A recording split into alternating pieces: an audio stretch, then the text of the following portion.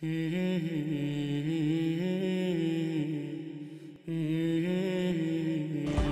alaikum. My name is Jamie, and I converted to Islam a week and a half ago.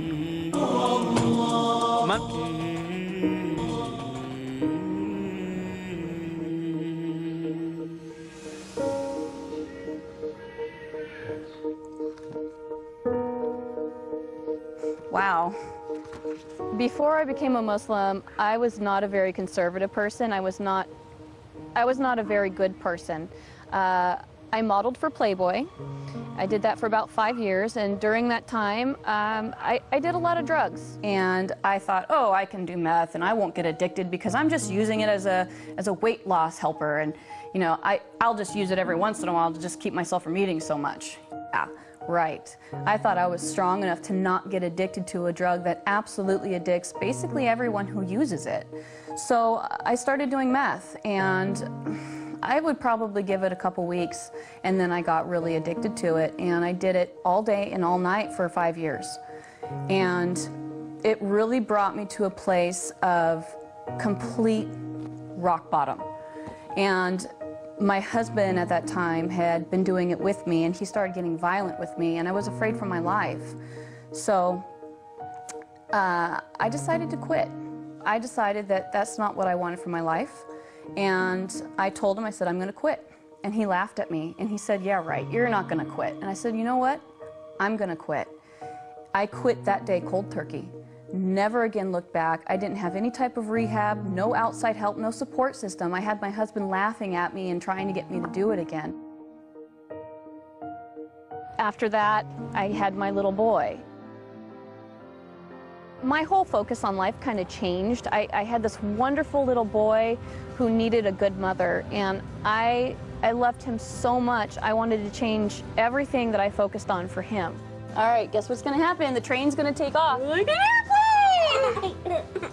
Back in the day, I could do anything I wanted. I was very involved in basically the Hollywood scene that anybody would want to be involved in. A lot of people are surprised that I gave that up in order to become a Muslim. But the funny thing is when I said my Shahada, the desire to do all those things was completely taken away from me. I used to drink, did drugs, you know, all that stuff. I don't want to do them anymore. It's amazing to me that I really enjoy and feel peaceful in my heart about being a Muslim. I was born and raised non-denominational, charismatic, born-again Christian, and I didn't find answers for what I was looking for 31 years as a Christian. I never really felt God. I tried as hard as I could, I really did, and I never felt Him.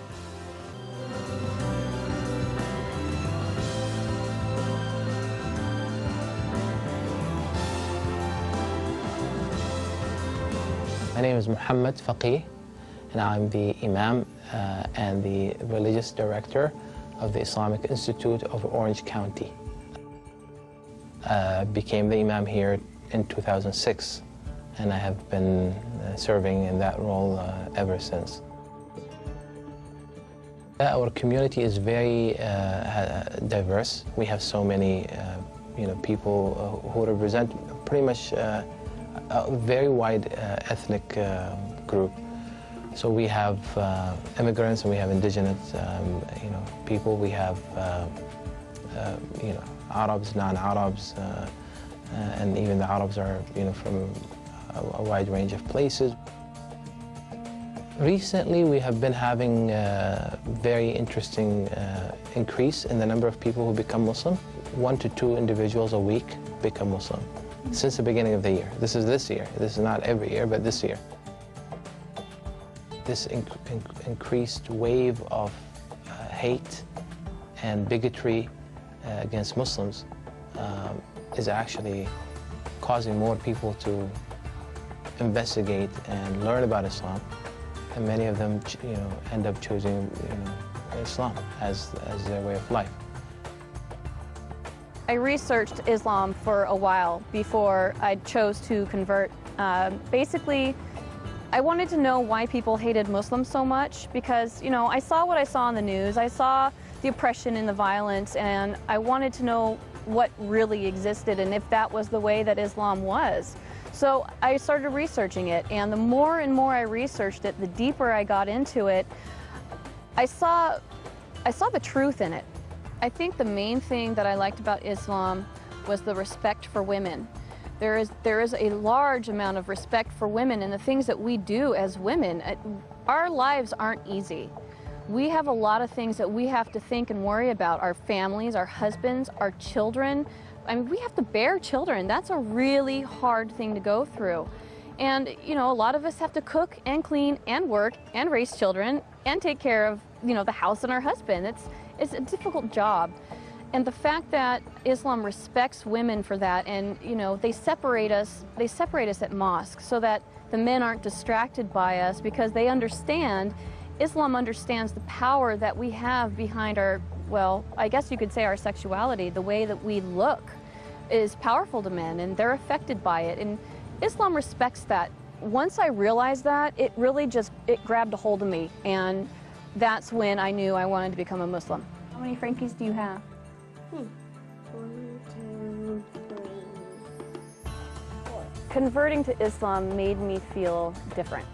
It made me feel absolutely peaceful. It took away, I felt unstable before. I felt like a lot of things in my life were just up and down, and there was a lot of things that were up and down because they hadn't been decided on. There was no goal in mind. There was no reasoning for me being here. You know, I didn't know why I should be here. And converting to Islam gave me the peace and the security and just the balance that I needed in my life. It made everything make sense. It made everything real. And it made everything worth being here for, because I finally have a purpose and I understand what it is. We don't always have the opportunity to meet people that we essentially need to meet in order to understand them. So I started going to mosque in order to really get close to the people and understand them. And the more I got involved in the mosque, the more the women just surrounded me and took me in, and they've really shown me the kindness that is Islam. I never, ever, ever, ever, ever in my life would have ever thought that I'd become a Muslim. Ever. Never, ever.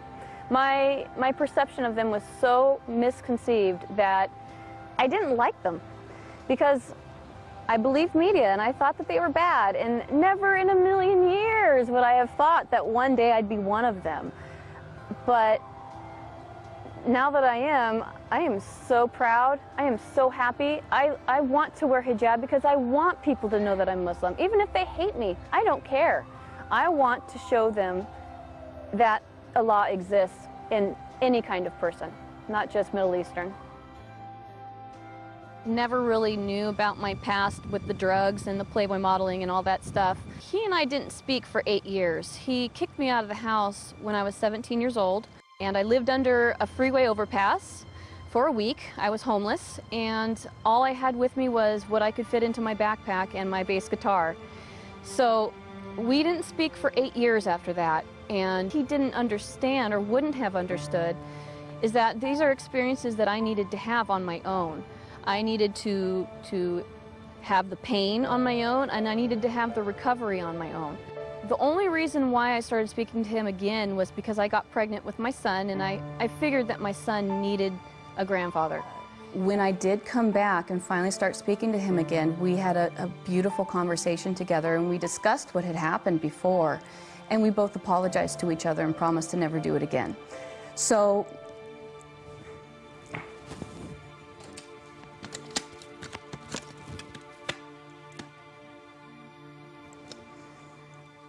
this is my daddy, and he's my best friend in the whole wide world. And that's something I never thought was going to happen. But now that it has, I love him so much.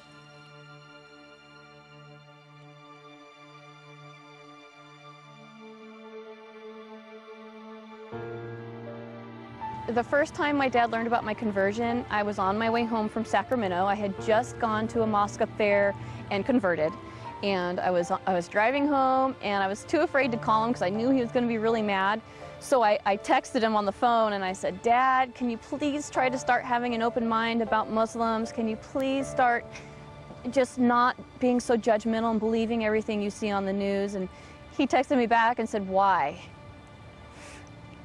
So I said, "Well, Dad, I'm Muslim."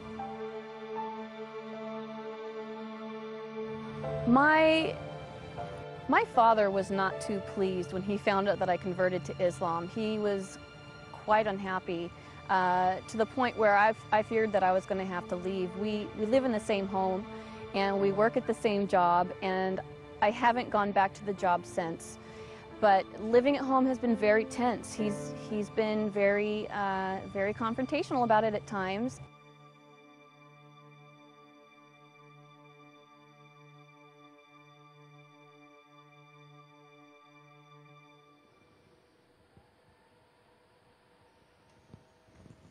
Wow.